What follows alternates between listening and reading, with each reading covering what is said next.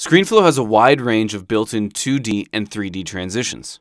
To use a transition, take two clips like this and drag one clip over the top of the other. You will see them overlap. This is the transition icon.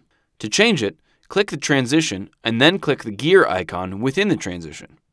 A pop-up menu will appear with all of the transitions. Let's check a few of them out. If you click the transition inspector, we can get a preview of each transition. Let's try the 3D cube. Double-click it to use it, and here's what it looks like. Let's now try a 2D transition.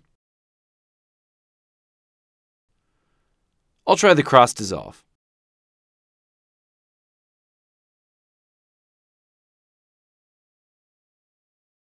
You can adjust the speed and the time of the transition as well. To do that, click and drag the end of the clip to the left to lengthen a transition, or drag it to the right to make it shorter.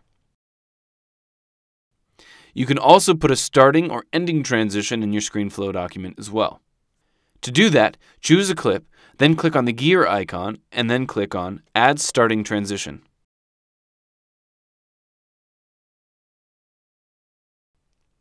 Let's pick Swipe. And for the ending transition, let's choose Melt.